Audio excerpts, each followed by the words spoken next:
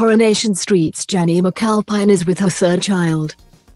Coronation Street star Jennie McAlpine is expecting her third child, the actress has announced.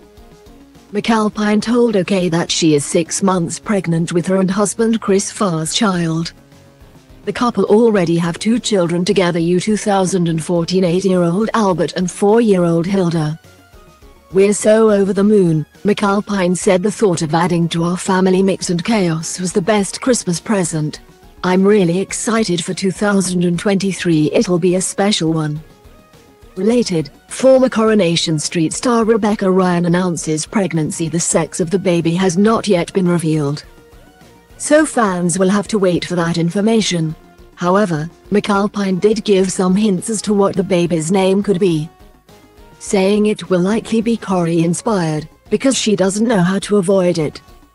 Daughter Hilda's name was a nod to legendary Coronation Street character Hilda Ogden, with McAlpine revealing, "Hilda was a family name for us and we loved it, but Hilda Ogden is an absolute icon and I am a big fan.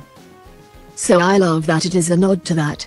Sean Alexander, who played Hilda, sadly died before Hilda was born.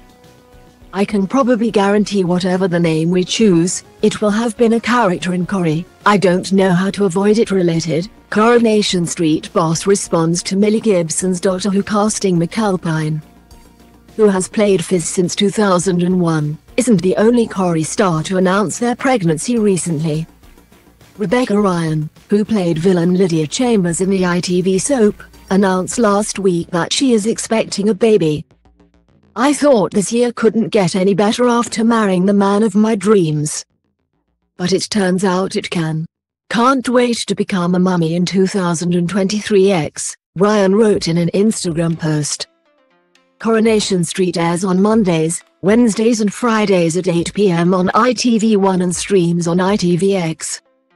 Read more Coronation Street spoilers on our dedicated homepage.